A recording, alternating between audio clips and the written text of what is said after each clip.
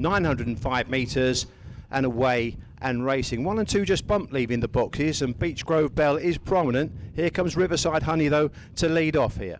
Out the second turn with a 2-length lead from Beech Grove Bell, remains prominent just in front of Mixed Little Gem. Then behind these comes Our Supreme Soon. At the back of the pack, Affirmed, and just checking up there is I Am's a Royale.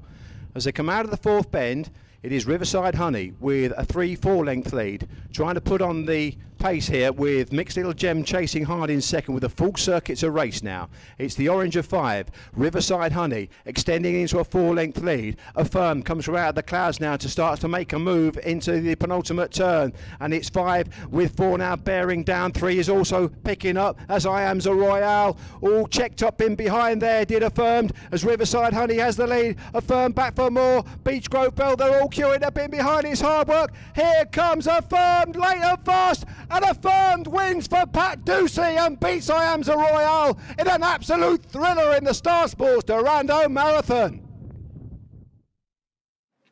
Congratulations to Pat Ducey, who is here with Affirmed, who has won the Dorando. My gosh, a big 37-kilo dog. Doesn't actually look like a staying type. Well, it stays all right, doesn't it? Yeah, absolutely. But what a finish. Yeah, good finish. Good finish. How was it for you in the middle of the track there? Very exciting. Very exciting, yeah. Would this be a big win for your kennel? Yeah, it would be, yeah. Yeah, definitely, yeah. Yeah, he always finds a bit of trouble from time to time, but he's done well tonight, hasn't he? It was a big price when I looked at the prices. Was that a surprise winner for you, or were you half expecting it? You'd be hopeful, wouldn't you? Yeah.